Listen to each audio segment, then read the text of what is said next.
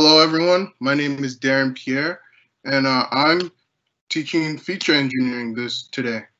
So, first thing I would like you to do is imagine you're a data scientist or a machine learning engineer, and your job is to create a model that classifies fruits, depending on the color, what kind of the shape, and those are kind of the features that they give you.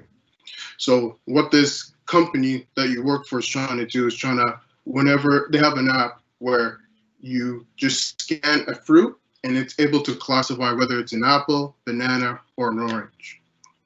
So you decide on the model that you're picking and you test it out. And you get a 75% accuracy. Good, but not good enough. You're getting paid top dollar and the company wants to see more. So what can you do? One is try a better model. But you search and search and search, and you find out the model that you're currently using was the best one. So the second option would be kind of to give up, but we are ravens and we don't give up. So the third option is feature engineering, and this is what this is what this workshop is all about. All right. So feature engineering workshop by CAIS. So today's agenda.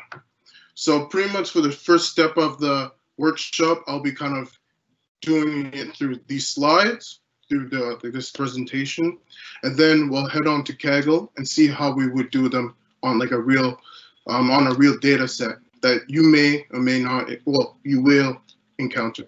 So definitely we're gonna tackle common problems like how do we encode categorical data, numeric data, or date-related data.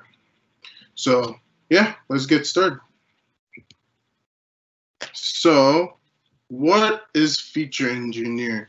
So what do you guys think feature engineering is? See the chat. Any responses? No? Nothing? So feature engineering is pretty much the process of kind of transforming raw data into features that will better represent the knowledge that your model will need in order to predict some value or some kind of classification. So there's a definition that Dr. Jason Brownlee kind of introduced. So what I like to think about it is kind of feature engineering is some kind of representation problem where your kind of goal is you have a set of features and you're trying to transform, manipulate the data set in some sort of way that your model can easily more kind of digest it and kind of learn features in order to kind of predict what it's trying to do. It's an iterative process and that requires domain knowledge and intuition. So what do I mean by that? So basically, for each kind of problem, it kind of has some kind of domain knowledge into it. So maybe if you're a doctor and you're trying to build a machine learning classifier that kind of predicts based on like CT scans, based on some organ of the body, you would have some kind of knowledge on it, so that potentially that could be helpful for this model that you would like to introduce. For me, I'm a sports fan. I love basketball.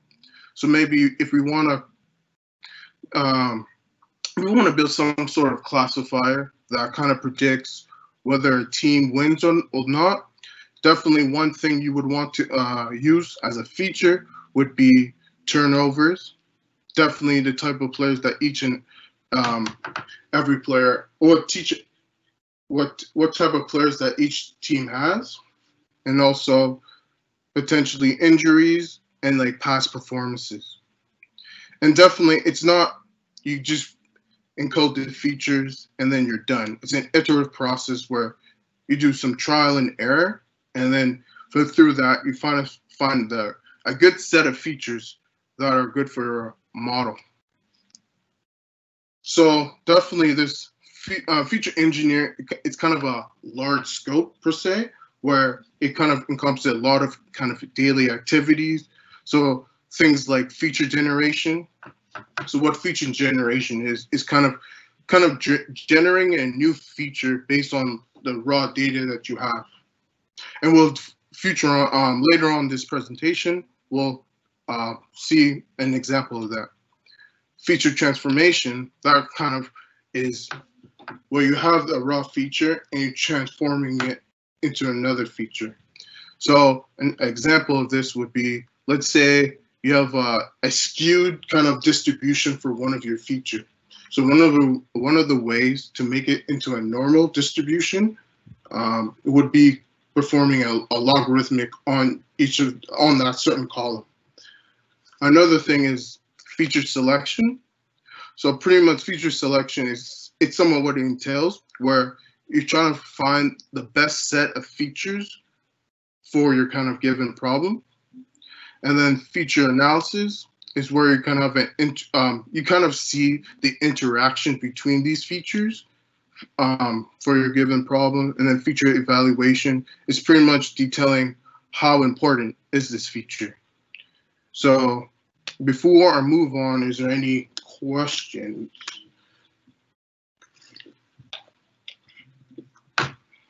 If not, let's move on.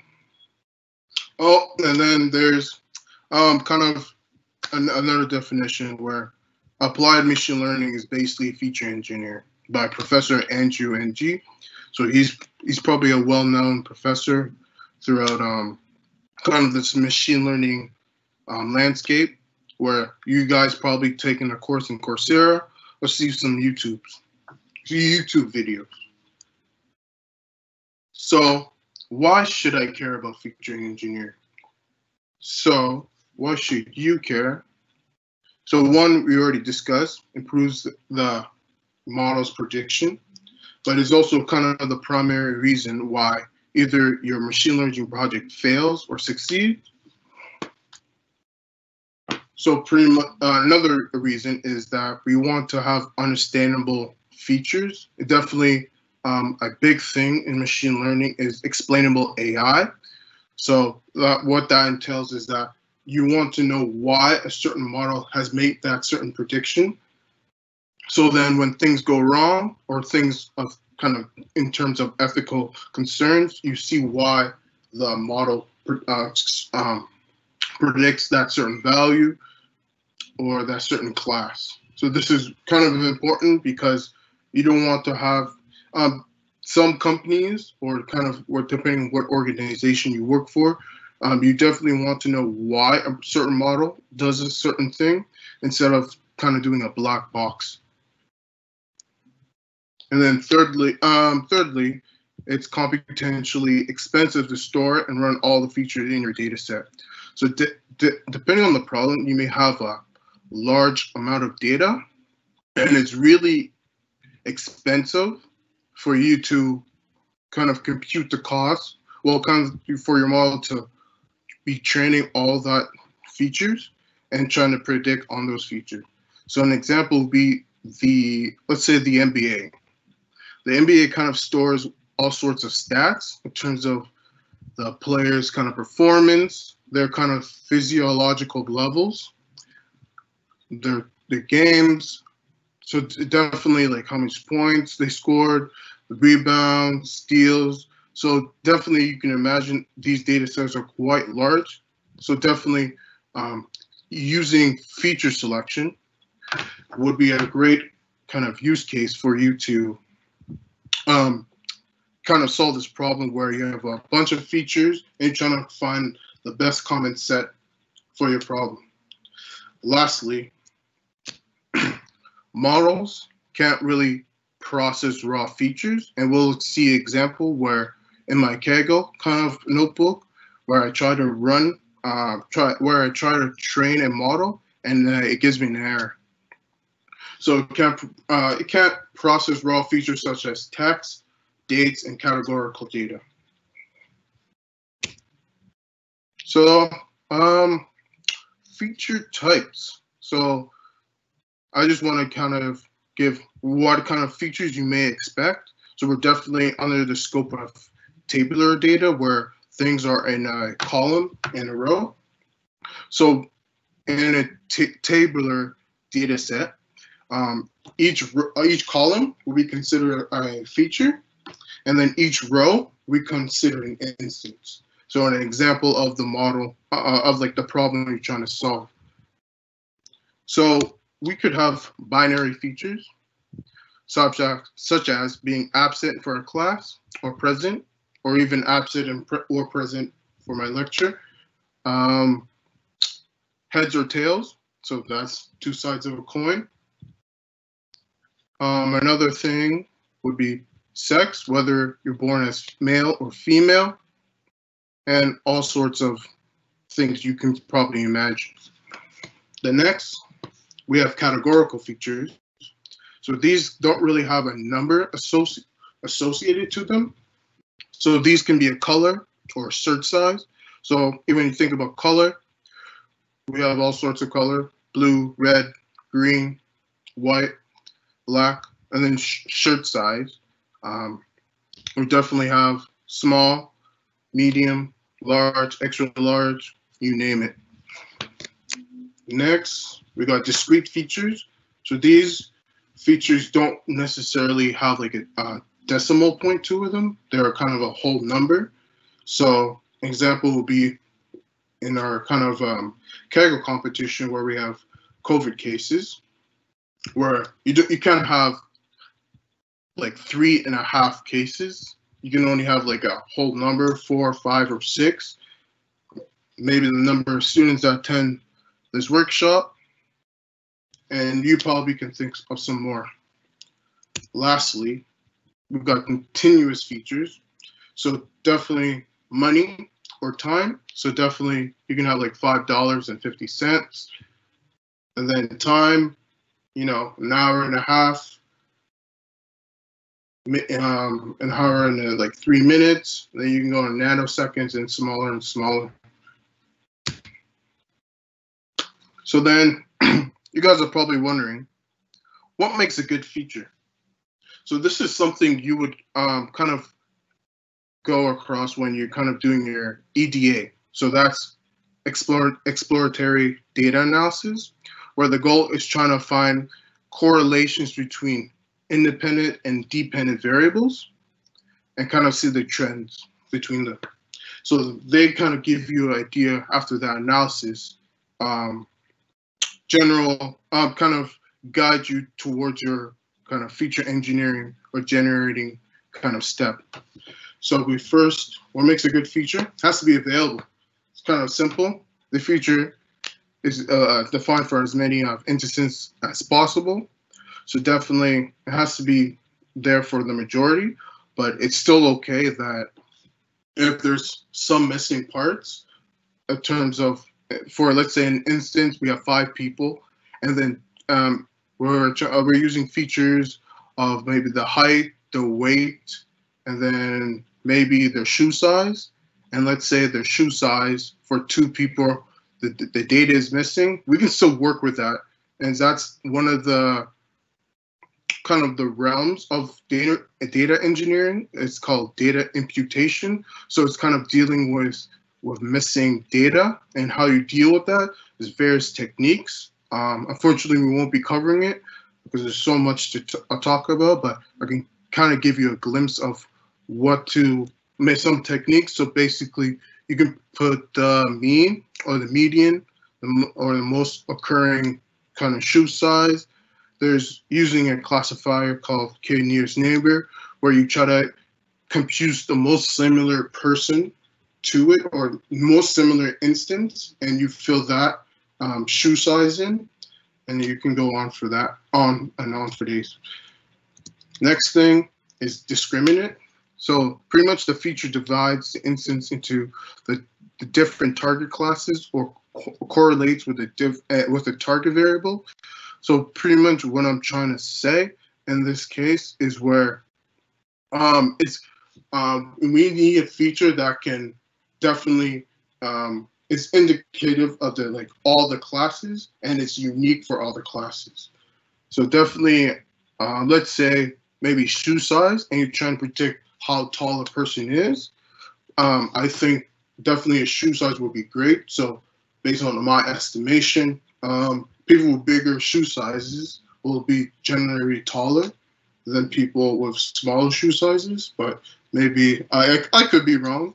Definitely, someone may prove me wrong on that. So, and yeah, and so lastly, it must be informative, so it's somewhat related to our discriminated kind of property, where it describes something that kind of makes sense to the human eye, kind of in human intuition. So, and yeah. So now I would like to kind of explain the feature engineering process. So the first step, so this is something you may want to do and consider. Definitely, it's not like a de facto like process. You can definitely like jump in without doing some steps in here, but this is what I feel will yield the best results in a structured manner. So the first step is understanding the data. What do I mean by understanding the data? I want you definitely want to know what each feature means and how it collected, and the various kind of levels to it in terms of, let's say I have, let's say I have countries, and I want to see how many countries I have, because depending how many countries I have, I'll definitely want to use some kind of different categorical encoder, because having a lot of countries can be problematic, where you want to store all of that. So maybe something like a feature hasher will be the best to use in this case. And yeah. So the second step is brainstorming features. So pretty much kind of step one was pretty much an EDA process, where you try to, you understand the data, and then you kind of see some correlation. So then from there, you want to use the insight, and from what you learn, and kind of brainstorm kind of features that you think will be good for your model. So then next, you want to select from your set of brainstorm features what would be the best, and what would kind of to lead you towards the kind of the best yielding result. Fourth, you want to evaluate the model. You want to see how well it did given your features. And then step 5, repeat. So if it's not good enough, you go kind of go back to the first step, try to understand the data a bit more. If you understand it to the fullest of your capabilities, maybe you want to go back to the second step where you brainstorm features, and then go on from there. So this is where definitely where domain knowledge really comes in, because these kind of will aid you.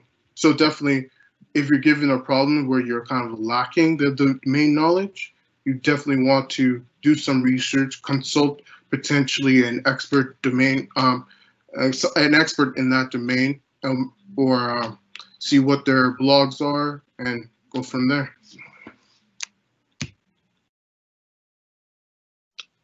So then what you guys probably seeing is, how do I start? How do I start kind of start this feature engineering process? So I feel a lot of you guys might have not started the CAIS competition, and this is why I included this slide. So how do I start? So definitely kind of think as a human, put yourself in like the model's shoes, and think of what features you think will make a successful prediction. So definitely, if I'm trying to predict a cardiovascular disease, potentially using data that pertains a country or a province kind of respiratory, how well is that province doing in terms of respiratory function. It potentially will aid the prediction in that. Another example is potentially, well, for me, sports guy, but again, maybe for basketball, how tall you are will definitely aid you towards how good is this player, how potentially skilled. So then another step would be you can build the work on top of others through published papers, blogs, or source code. So definitely you can search through machine learning competition such as GIGO and see somewhat of a similar kind of problem that you have and try to see what they did and try to implement it into your competition. And then don't feel like you're constrained by kind of the data set that you have. Definitely try to use open source data and try to include that into your data set or just generate new ones. So now we're going to be dealing with categorical data. So consider the following data set, and we're trying to encode the dog breed kind of feature. So kind of to reiterate, these are called our feature. Well, these will be our feature names, and which contains each feature, and then each row would be an instance, except like the first row. So one way is that for each kind of dog species, we associate that with a certain unique integer. And that is called ordinal encoding. So then this is an example what potentially what it would look like.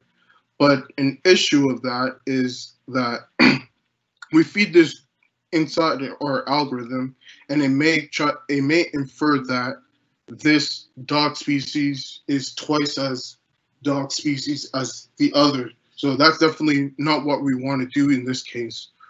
As you can see, our last dog species in our kind of small data set is 4, and then our first one would be 1. So is the 4th kind of dog species.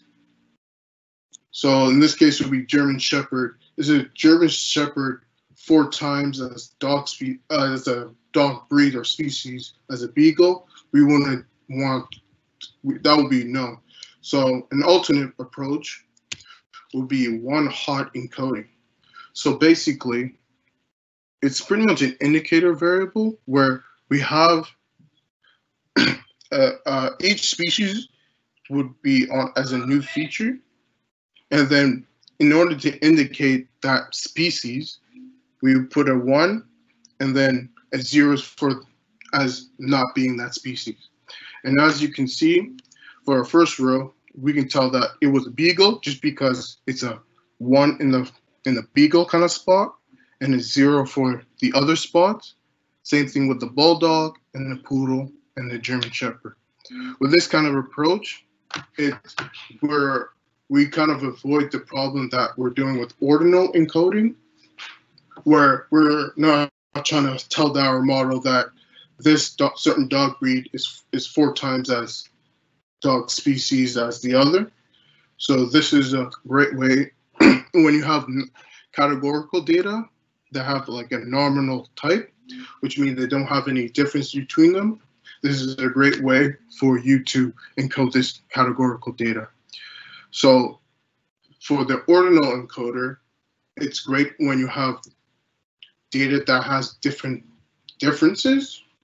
So such as kind of different shirt sizes where you have small, medium, extra small, all that. So definitely an ordinal encoder would be a great fit for that. So next, what we will be dealing with is numeric data. So before I go on, with categorical data, these are not the only two. So during my research, I did find some other categorical encoders. So definitely, I encourage you guys to do your research and see what other categorical data encoders include. So one thing was like a feature hasher. So basically, when you have a large set of categories, you definitely don't want to store like each unique data, because definitely it can hold some sort of definitely a computational cost in terms of storage. So one idea is just to use a hash of it, and we don't really store it. So then during runtime, we run the hash on this certain species, and then we feed that to our model. So there's also good and bad with this approach. So then I encourage you guys to see what are the good and what are the bad. And also there's frequency encoding, where you code for that particular category. How often does it appear? So yeah, I'll leave it at that. So feature scaling. So let's say from our previous example, we have age and weight, and then certain algorithm, and when our features are isolated, it's not really fair or correct to judge these two kind of features, because their scaling can be widely different. So let's say age will be kind of widely different in terms of kind of the distribution of the data compared to weight. And definitely, depending on the algorithm you choose, it can definitely have drastic effects in terms of performance. And also, sorry.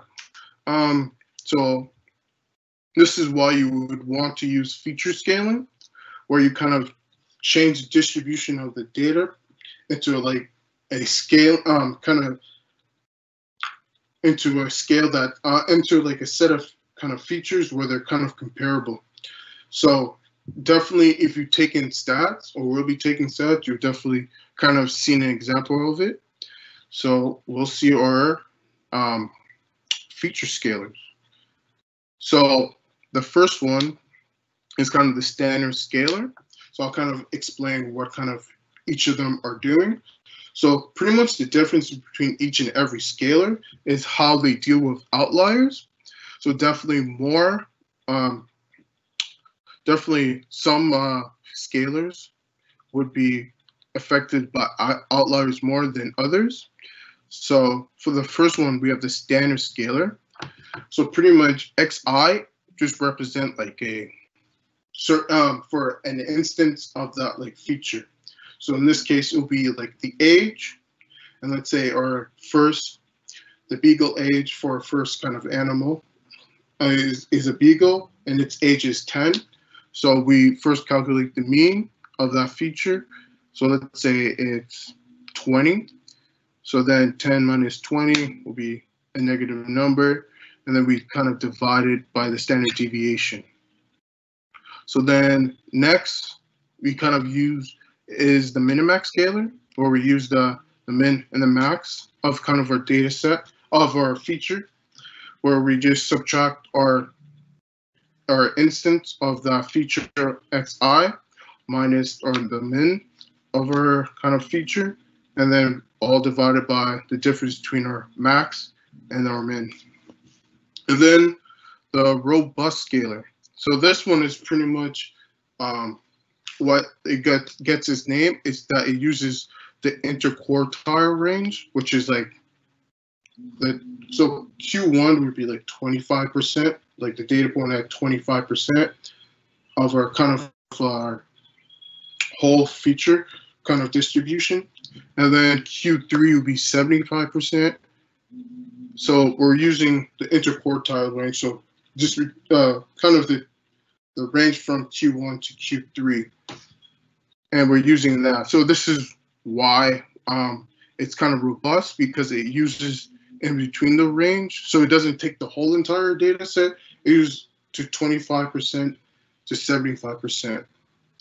So this kind of makes it robust to outliers, because our outliers would kind of be on our extremes. So it'll be probably over our Q4 and Q1. So next, we're going to be discussing computable features. And what they are pretty much kind of, you perform some kind of computation on an existing feature and using that as an input. So you kind of already seen example of this, like such as a BMI, which is body mass index, where I believe the formula is the mass divided by the height squared.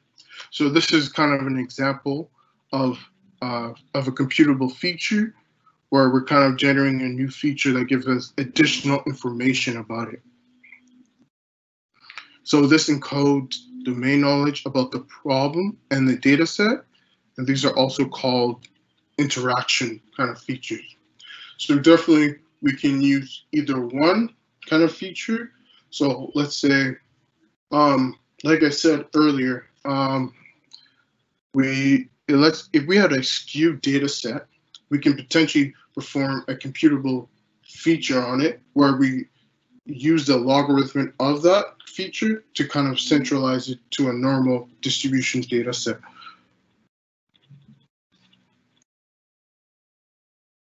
And yeah, so this will definitely require domain knowledge. So definitely you want to know why you're doing a certain operation and what additional feature that you gain, well, insight that you gain from computing these features. So next is feature engineering with dates. So you've kind of already seen it through Amaya's workshop where she kind of extracts the days, the months, the years, the quarters, and like kind of you can also use time elapsed. So these are certain days of the month or a particular year, because since our data set is only within kind of how much it was collected, so that was June 1st, I believe. So our data set, you couldn't really use years, but potentially if this virus does continue to next year or in years after, that may be a feature you want to include. So then there is another feature called lag features. And what this kind of entails is that you use past values of the target value as features. So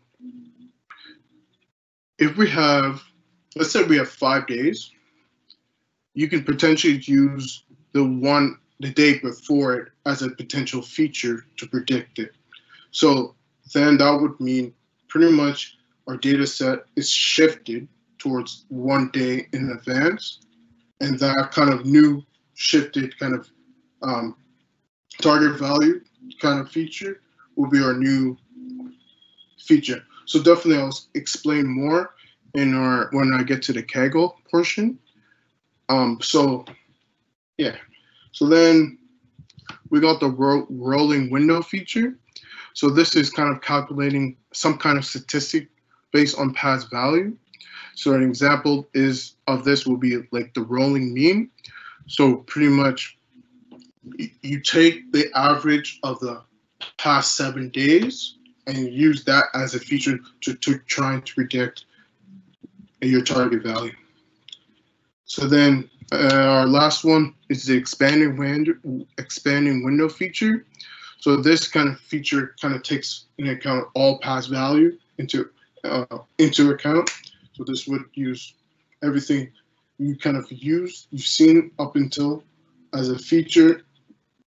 So definitely another example will be like the mean of all the values you've seen. So yeah. So coming to an end. So I would like to give a shout out to our sponsor, CPA Ontario. So they're kind of providing us some funding, and definitely some of the portion of the money will be going to the competition. And the company that worked with us to create our logo is Adam Vinatieri Designs. So definitely, if you've got any questions, go to the website to look for more information.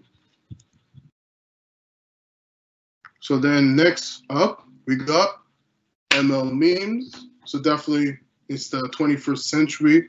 We all love memes. I definitely want to share some of the memes that I liked. Maybe you guys will have a laugh. So we got, if you remember Spider-Man, the OG Spider-Man, we got Uncle Ben. So with many features comes great feature selection. Maybe you guys have a laugh. Maybe the next one, I'll have a better show with the next one. So this one is kind of can happen. So you've been feature engineering for weeks and you got no improvement in the performance. So definitely feature engineering is it's not like a guaranteed. It's just you got to keep at it and hopefully you can come up with better features to try to predict your model. Deep learning. This one I would say is the best because deep learning under the sea, under like a body of water. That's the one I really laughed at. And then this one, I would say the least funniest. So machine learning enthusiasts, and then the ones who actually care about the math behind it. So maybe that might be you, and maybe anyone else. And yeah. So this is the end. But now we're gonna head to Kaggle. So before I move on, is there any questions?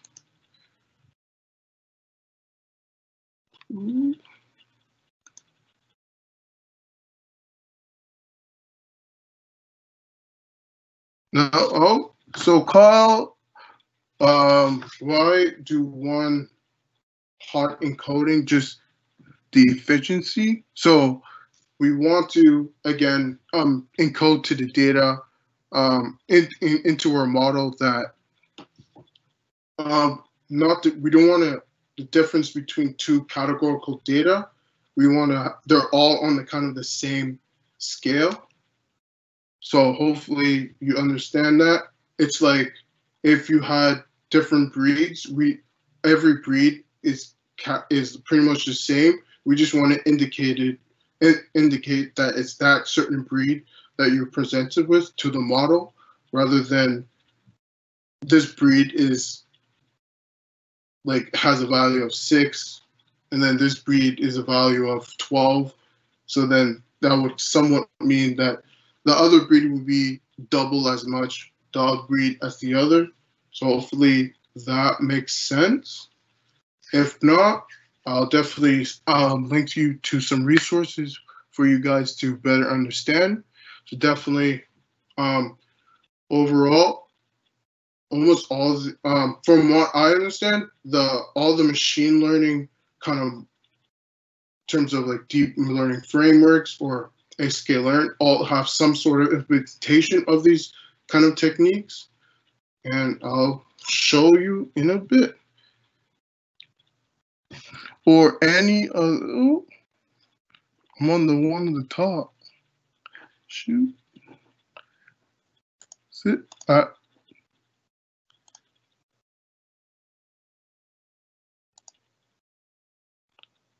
This is. I don't see the tab. Oh, you mean this one? Okay. Okay. So we'll move on. So editing. So now we're on to the feature engineering kind of portion in terms of real world kind of implementation. So what we first do is kind of we import the necessary libraries that we would need. So we would need NumPy, pandas.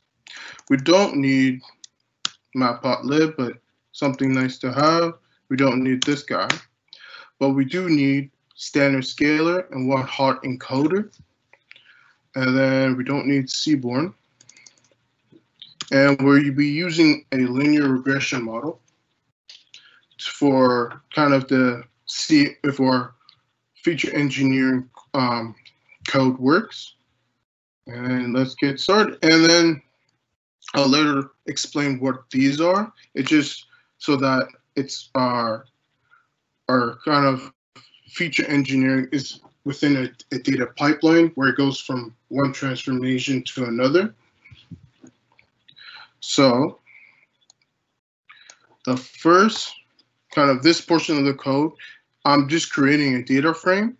So this is similar to our example that you guys witnessed in the slides, where you got a dog breed, you got the age, you got the weight, you got the sex, you got the height, and then you got the intelligence. But I did add a few more, and we're trying to predict life expectancy. So then let's see what it looks like. I'm just gonna run it. So we press this button, it's gonna run, and there we go. This is what our data frame looks like. So we know that we have a few categorical data. So let's try to run it and see what our model picks up. And like I said, it will not work because well, our models can't, for the most part, except if you're using cat boost, it won't automatically encode these features. So you kind of have to do the work yourself.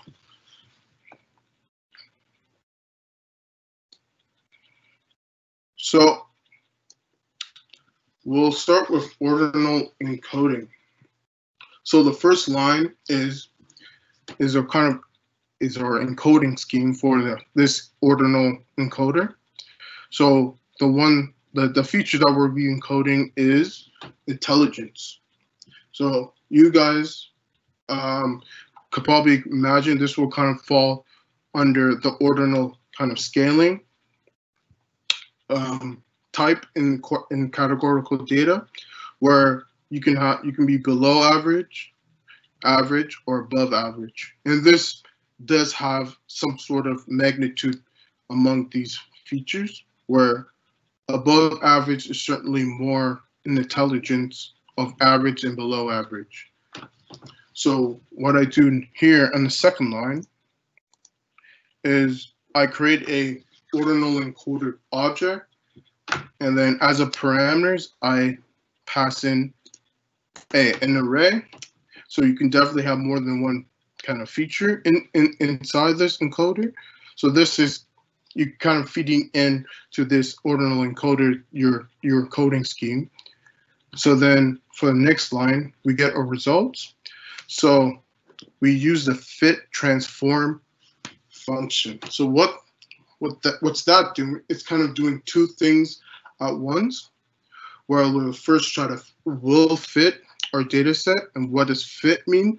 It means it's just learning from our training data set of how to encode, but basically it already does through our encoding scheme.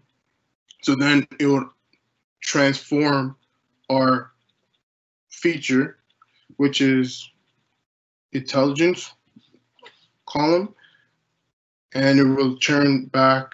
You will later see what will it return back. And yeah, so if you ever want to double check of what categories you're using, you can just use the method. I don't believe it's a method. Sorry, it's the attribute dot categories underscore. So then using that, it will just print out the categories that you're using. And then for the next step, we're just changing the kind of the shape of what we got into a 1D array so that we can nicely print out our ordinal encoder. So let's run this. As you can see, first line, you get our categories, something that we expect. And then that's a 1D array. And then we get our kind of transform feature. So as you can see, we start from 0, and below average, that's the lowest point. So then we go to average, which is 1, and then above average is 2. So next will be binary encoding. So basically, we're doing the same thing where we're using ordinal encoding, but we just have 2 categories. So it doesn't really matter per se, like where it's the order, since you already have 2 categories, it doesn't matter. So kind of similar to the code above us, we have our encoding scheme, male and female. So then we use the same one encoder in object where we create it, and we use the fit transform, and then there's the same thing. So pretty much copy paste and then just use different a different feature. So let's see what that produce. And we get an error. It's probably because I pressed enter right before. There you go. So now we get a similar result to what we had, where male is 0 because it was the first one in our encoding scheme, and female is 1. So now let's get to one-hot encoding. So this is where we will actually see. So there is 2 ways of doing this. So pandas has a way of doing it, and through the pd.getDummies. And what that does is exactly what one-hot encoding does, where you have an array, and then you have a 1 to indicate that this instance is that certain variable, and then zeros across. So let's see what we get. So as you can see, we got something similar, but PD's pandas will actually include that as a new column, where each kind of new breed will be a 0 or a 1, but one-hot encoding kind of just returns that vector itself. So then we get to feature scalar. So pretty much what we saw, where X is, for example, the instance, this is mu, which is our mean, and then we're divided by our standard deviation. So if you don't know what they are, you'll definitely encounter this in your first year stats class or any sort of stat class. So pretty much what I'm doing is I'm using a standard scalar. We get that from scalar.preprocessing. So definitely, if you're ever unsure of how to use a certain kind of object, you can definitely go to their website and see how they work. So pretty much every encoder pretty much has this fit_transform function where it kind of first tries to fit towards your data set and then transforms it. So in this case, I'm using standard scalar on the age and the weight, and let's see what happens. And there we go.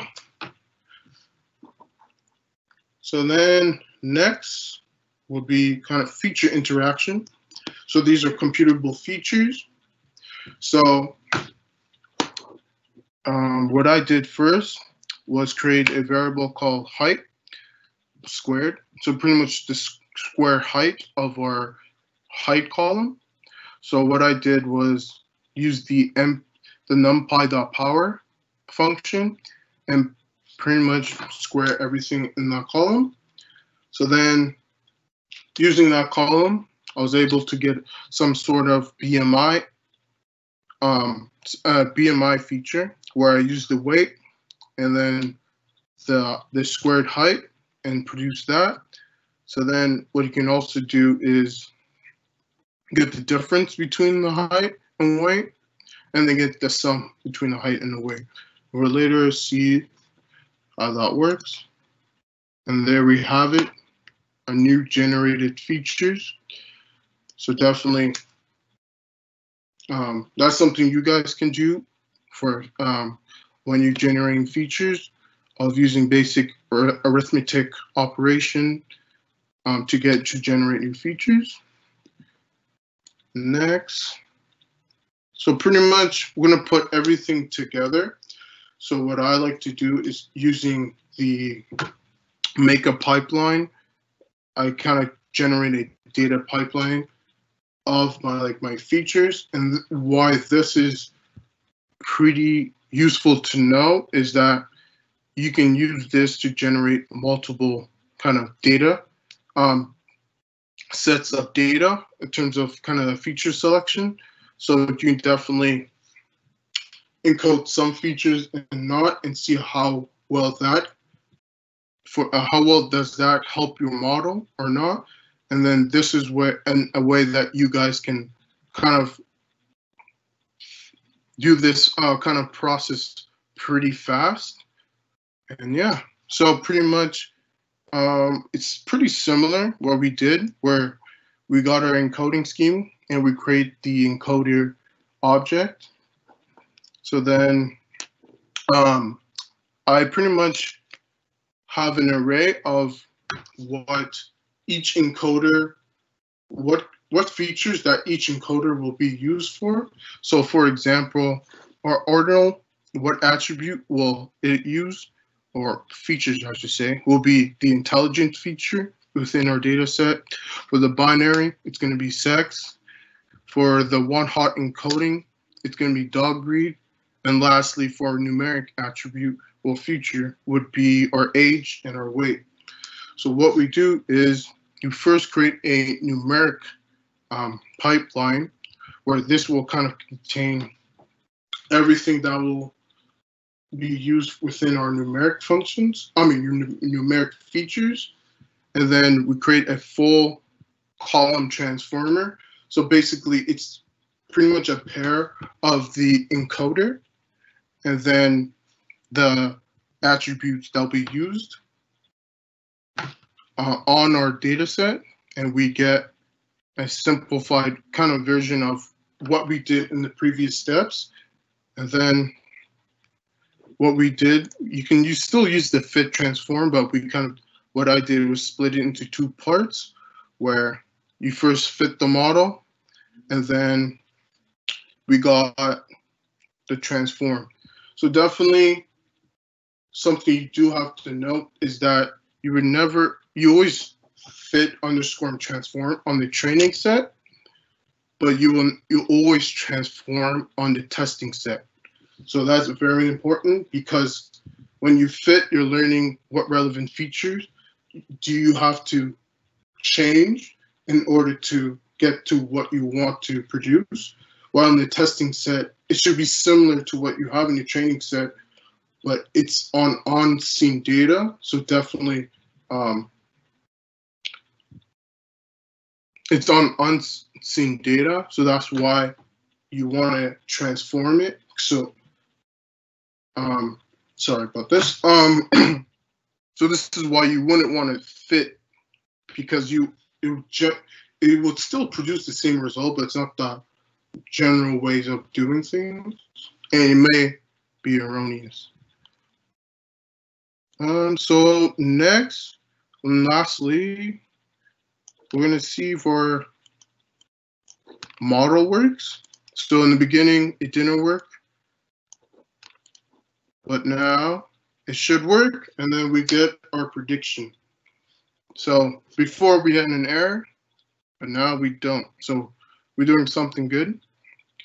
So so feature engineering with dates. So here's a list of, when you're giving a date time kind of object, what kind of features you can generate. So you can kind of extract, like I said, the year, the month, the day, even the weekday. So that might be informative. So in this step, I kind of generate my data frame. I kind of use a random random generated data frame. So for the first step, I generate from dates from July 1st, 2015 to December, well, the last day of December of this year. And then I get the size of it, which is how many instances in that data frame. And then I use this mp.random.seed. So this is to ensure that everyone kind of gets the same result. So then I generate data. So this data would kind of represent in our GIGO competition, potentially the number of cases, the death and recoveries. And let's see how it looks like when it runs. So there we have it. We got first some info. So this, I really like using the info method when I have a data set. So it gives me an indication of what the data set looks like. So this is really important where you want to see what each date that the data frame kind of interprets it as. So as you can see, it correctly interprets our date column as a date time object. So this is how we would, if it's not in that date time object format, it can be problematic because then you can't get the dates that you would want. So then we got our date, which is interpreted as an integer. So the non-null count is really important because you definitely want to see how many null values you have in your data set, because you will get an error if you do have null values when you're trying to encode something, because you're gonna, how will your encoder kind of encode something it hasn't seen before, which is a null value. So as you can see, we don't have any null values because that's the number of entries. So each entry would, in this case, represent what I've been saying in instance. So we got 2,192. And then for each column, we got the same number. So that means we don't have any null values. And then briefly print out the head, where there's a few examples of the data set that we have. So whenever you want to generate a new feature, you generally do this in this kind of format, where on the left side you have the data frame, and then in bracket, and then inside the bracket you would want the name. It'll be equal to some sort of right-hand operand. So in this case, we use the year, and then we use the month, the day, the week, and so on. So you can definitely use other operations, such as seeing if a certain value is greater than or equal to something. So that's what I use here to determine if it's a weekend. I see if it's greater than 5 or greater or equal to 5. So pretty much the week, I believe the weekday operation will give you the kind of what day of the week it is. So I believe if it's starting from, it starts from 0 to denote Monday, then Tuesday, and go on and on. So 5 and 6 are Saturday and Sunday. So that would denote if it's the weekend or not. And then if it's the month start, we got its own operation, dt.month_start. So then let's see what that looks like. And there we have it. So maybe these are some of the features you may want to include. Probably not month or year, because our data set is not encompassing reoccurring months or year, but maybe eventually it will, hopefully not. So then what also you can do is you can calculate how many days have occurred after a certain date. And what would you use there is the minus operator. So I have a random date, 2015, the 7th month on the second day.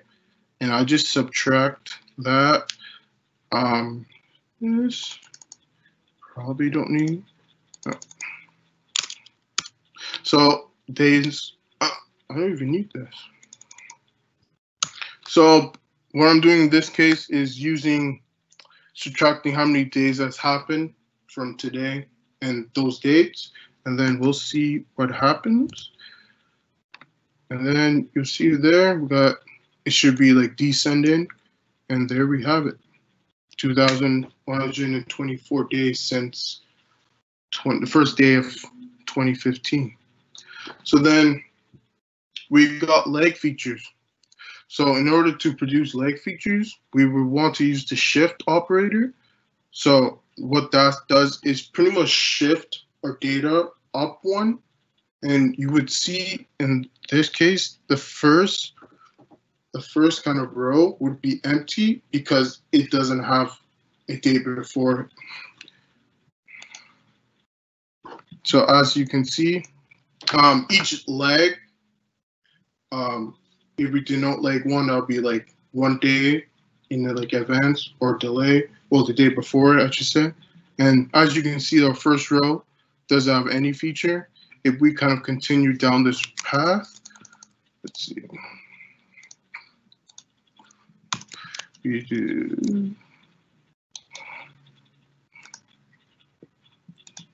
use leg 2.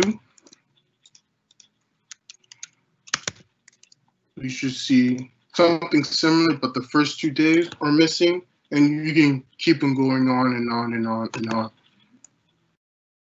So then we can use this kind of what I've talked about, which is the rolling mean, where you use like the average rolling mean for 7 days, and then and why I used tail in this case. So head will print the first few rows for the first few rows of the data set, and then tail does like the opposite where it prints the last few rows. So if I did head in this case, you will see null values. And then as you can see, null, null, null, and up until the last 4 days. So then we got expanding mean, where it encompasses the same data of like everything it's seen before, and then there. So then lastly, there are some open source libraries. I haven't delved into them, but TS Fresh. So these are libraries that automatically compute some features. It could be something intriguing to look into for the competition. So something like TS Fresh automatically calculates a large number of time series characteristics, and there. So definitely, I would encourage you to look into that. There's also feature tools, and you guys are more than free to use those open source libraries. And that concludes my presentation. So is there any questions? Hopefully I'll mention them. I don't see any questions yet, but there's a few second delay between us and the attendees, so. No worries.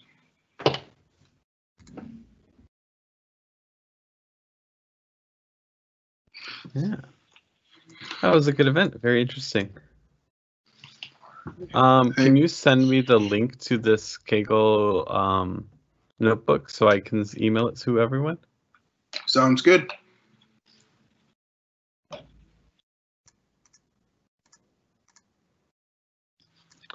All right. I don't see any questions coming in, but you never know. So maybe I'll go on a little rant. So definitely we didn't see every. Oh, go. You want to say anything? You about to say something, Kyle? Oh, no. No? It's okay. Okay. Go ahead. So we definitely didn't touch all feature engineering techniques. So then maybe a question that pops up is how do you encode per se a text where you have like a sentence? Let's say you have a sentiment analysis kind of problem where you're trying to classify whether this review is a positive review or negative review. So there's definitely encoders for that. So the first thing that pops up to my mind is bag of words, and what that is. It's similar to kind of one-hot encoding, but you kind of see how many times a word appears in that like sentence for the whole entire data set. So a great model to use in that case will be naive Bayes. Another kind of feature engineering technique is term frequency. Well, that'll be bigger words, but inferred documentation frequency, where a problem with bag of words is that it could have, let's say, let's see, I'm trying to think of so a certain word can be, so pretty much what I'm trying to say is inferred document frequency is good for when there's somewhat of an outlier, because it accounts for words that it may appear in a certain corpus or a certain instance a lot, but not in others. So that might somewhat disturb the model a bit, where like it occurs a lot into this one, but not this one. So it might think that it does occur a lot, where in actuality it doesn't. So that's why that model, that encoder would be better. And then you also want to remove stop words. So those are words that don't convey any semantic kind of information. So it'd be the, and, you kind of name it there. So you want to remove those. So that'll be another feature engineering technique. And then using word embeddings, where I won't dive into it, but that's a way of kind of including semantics into your model.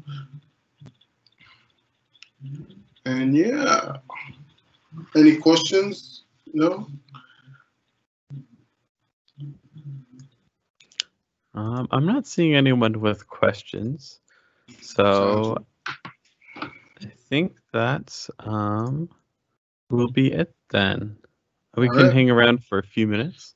Are you able to hop in Discord after this, Darren, or no? Yeah, I'll definitely be on Discord. Sounds good. Okay.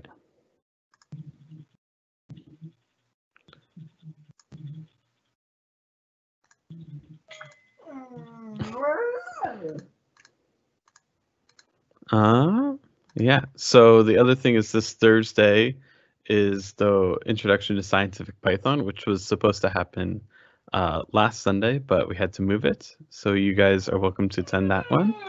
And then other than that, I think that's it. And then my dog is making loud noises. Yeah, cool. I think that will be it for tonight then. Thank you so much for everyone attending. Alrighty, I'm gonna end.